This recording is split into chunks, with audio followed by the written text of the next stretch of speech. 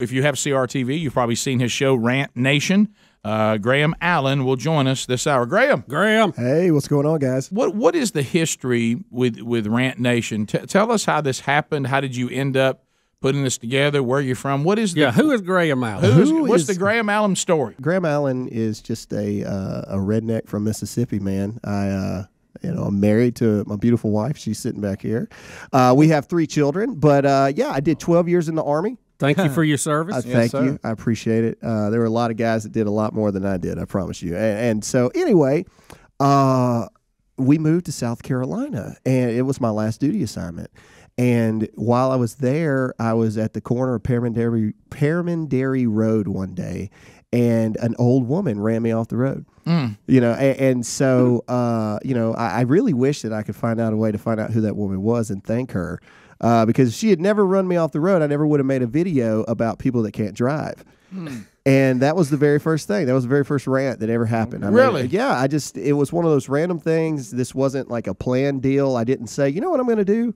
I'm going to start this whole brand idea and, make that a job. It was an accident. And I kind of just got thrusted into it. And so I made that video. It took off. And then all my military buddies were like, well, I bet you can't do that again. And I said, well, watch this, buddy. I'll do it again. And so it kind of started off as like a gag, a joke. Right, making fun of guys that wear spandex leggings in the gym, and all this kind of stuff. Bad kids, bad parents. Yeah. If anybody in here wears spandex leggings, I apologize. But it's unacceptable. Oh, that one hit close to home. Wow. Yeah, it's unacceptable. Anyway, so that was it. And then about 2 years ago now, the Colin Kaepernick thing happened. The first time. Yeah. And so I made my very first video about something that actually kind of mattered or something that was pertinent for the time. And that kind of just transformed everything. And that's when this whole, Dear America, kind of thing started, because it went from, you're really funny to, hey, you should talk about this, or you should say something about this or that. And I kind of just started doing that. I kind of waited for the things that were happening that I felt strongly about, that I felt that I had a way to say it. And, I think we're over, 1 billion views later now in the past year and a half. And so it kind of just, I'm putting one foot in front of the other every day, hoping I don't mess it up too bad. So.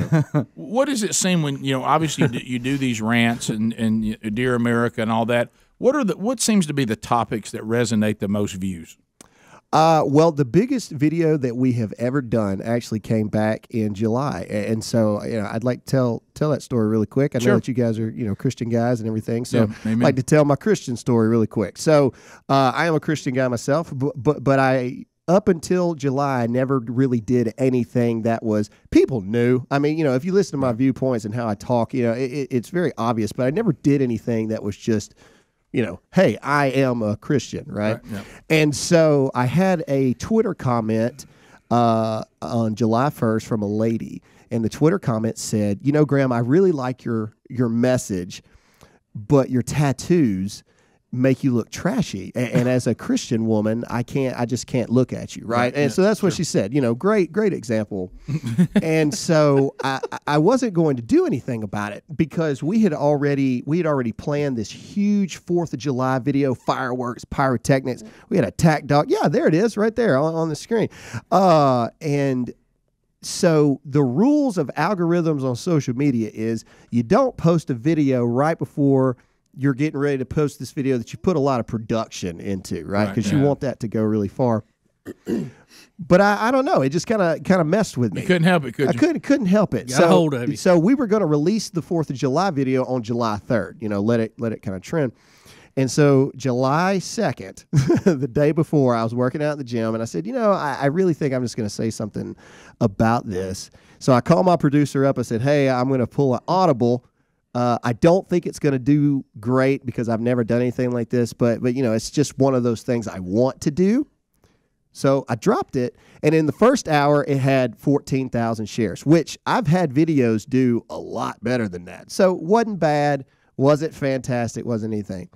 And so for the first time ever, I sat back in the studio, and I actually prayed. And I said, God, I don't ever do this, but if you can use that video in some way, then I just pray that you just let it go.